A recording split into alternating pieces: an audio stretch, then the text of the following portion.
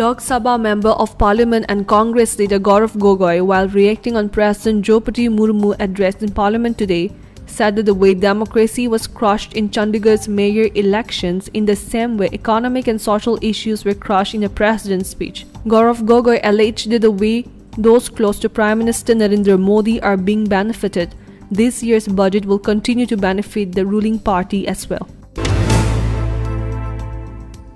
Another setback to NPP Congress in Arunachal Pradesh as several switched to the Bharatiya Janata Party BJP in Papum Pare ahead of assembly elections in Arunachal Pradesh.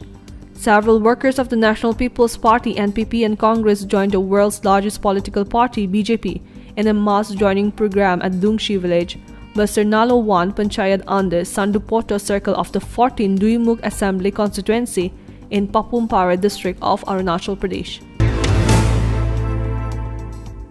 Drugs worth ₹30.17 crore was seized and 2 persons were arrested in 2 separate operations in Mizoram. The Assam Rifle said today.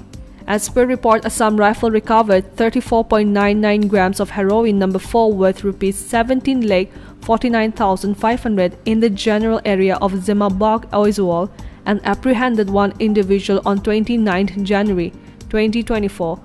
Further, 1 lakh methamphetamine tablets weighing 11.7 kg worth ₹30 crore in the general area, Zokhwatar, Champai district on 30th January 2024 and apprehended one individual. Bihar Chief Minister Nitish Kumar today said that Rahul Gandhi was taking fake credit for conducting Bihar caste census after the latter claimed it was Congress and RJD who had pushed him to conduct it. Has he forgotten when the caste census happened? I conducted it.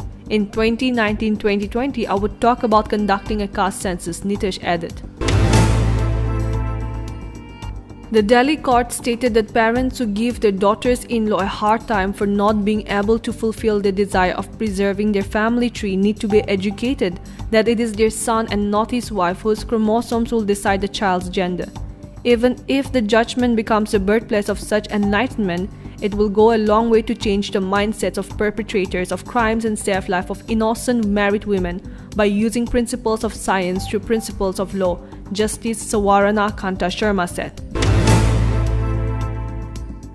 A series of attacks in Balochistan, Pakistan resulted in the loss of 15 lives. Security forces engaged in a gun battle to repel the assault on a high-security prison. The responsibility for this incident has been claimed by the Balochistan Liberation Army. Currently, an operation is being conducted to clear the area. Indian sailor Vishnu Saravanan finished 26th in the ILCS 7 World Championship held in Adelaide, Australia, and with it he secured a spot in the Paris Olympic Games 2024. This is India's first spot in sailing and 36th overall for the upcoming Summer Games. Vishnu sailed one of the 7 Olympic quotas available at the event.